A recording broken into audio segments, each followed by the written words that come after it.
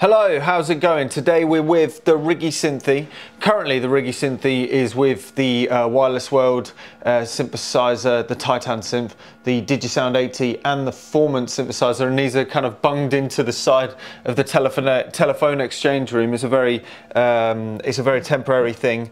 Was going to be rebuilding this room in a few months back, but waiting to see what happens on a couple of little things before we kind of get on with that, because this there's going to be a room that's more dedicated to you know, celebrating DIY synthesizer stuff and such, but need to sort it out. So it's got a cover over the top of the patch matrix. This stops people from rearranging it because there's so many instances that it just won't make noise, and 9 times out of 10 with displaying these things in the museum, I found it's best to give less access to things that go funky, because the more that, like, some people know how to get sound out of it, but a lot of people don't, and then they come along and 9 times out of 10 it isn't making sound, and then, you know, they leave being like, oh, that's a bit crap.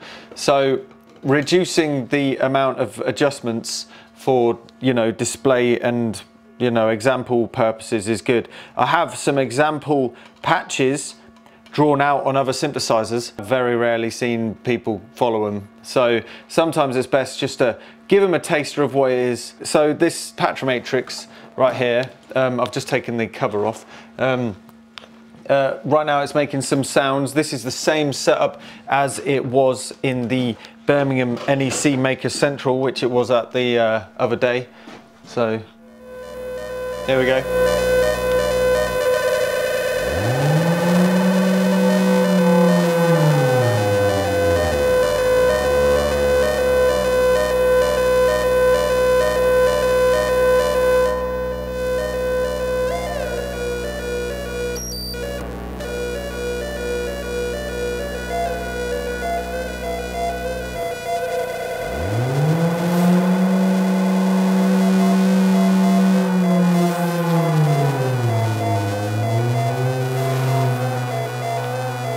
So yeah, right now it's only really functioning on the joystick. As you know, there is a keyboard underneath. What I'm going to try and do today is just kind of work out a simple setup that involves the joystick, much like this setup already, but also kind of try and involve the keys a little bit.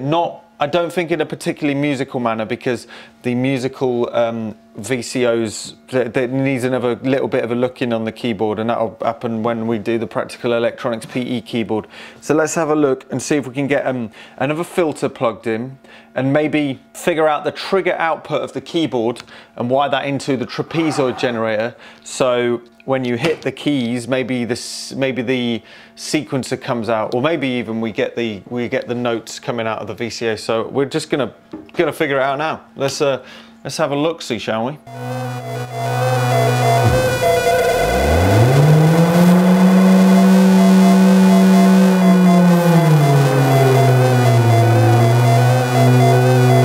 just gonna unplug it for now. So that's the reverb. I wonder if we can make something that happens at the same time as that. So maybe we just leave this patch set up and then try and get the keyboards to just come out. So keyboard 1 oscillator, let's see if we can get... We got a problem with the keyboard.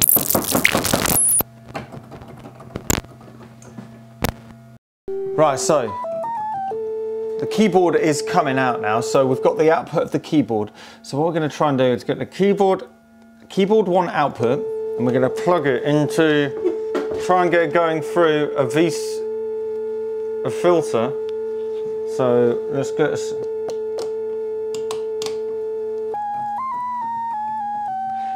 keyboard 2 as well.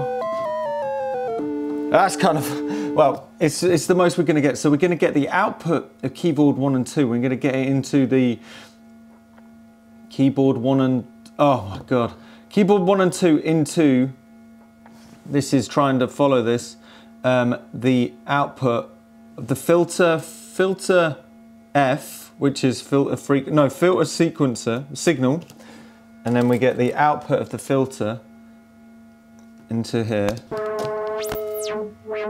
There we go. So we've got the output of the keyboard oscillators going into one of the filters.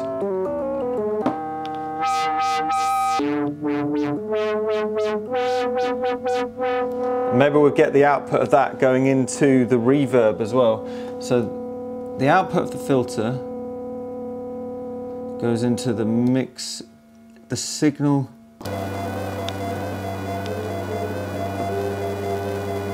Turn these down.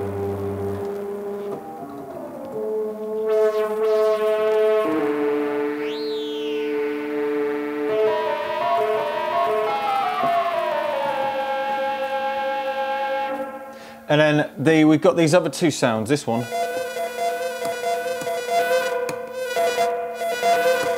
We're going to get these going through the other filter. It's quite finicky to do. So we've got going into the filter, and then we're going to bring that out, filter one into the reverb. Try this. Okay, so we got, now if we bring,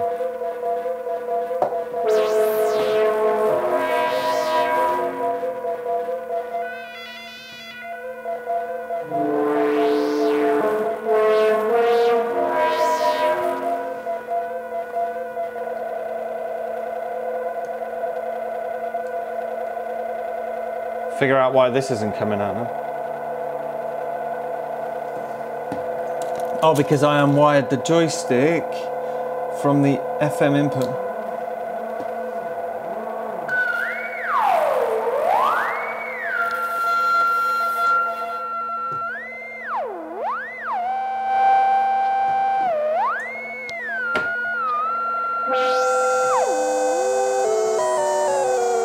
It sounds like a dog's dinner, but we're getting there, we're getting close.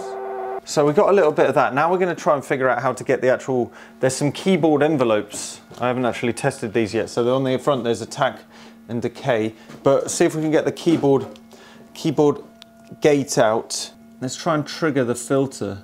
So the output of the keyboard envelope into filter F. Oh.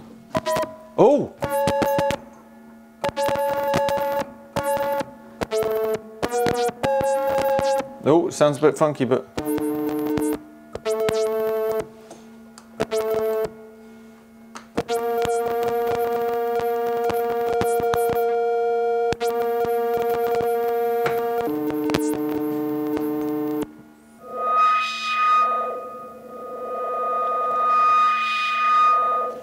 Now add this frequency knob, try and get that on the joystick as well. Filter F. Up and down. There we go, sort of.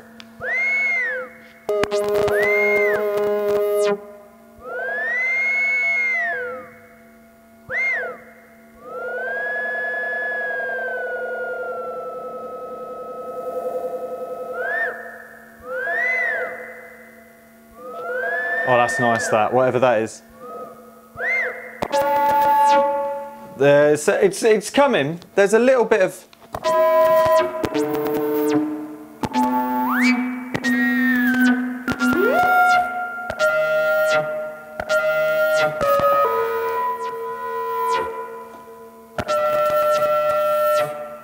I didn't clean these potentiometers. This might be down to the fact that the keyboard needs looking at still.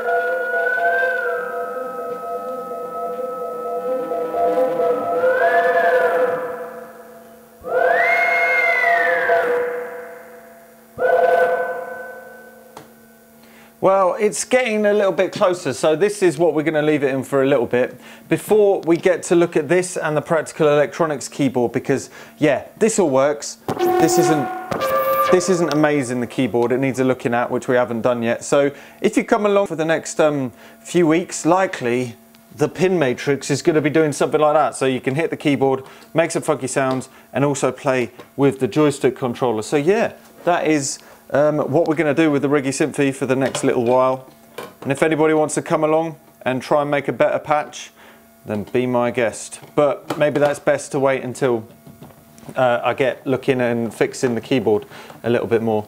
But, you know, the opportunity is always there. If you come along, all you need to do is talk to somebody who's here at the museum who's got a screwdriver, and, you know, will allow you to do that. As long as you know what you're doing a little bit, then have a go. But yeah, this is the RiggySynthi as it is.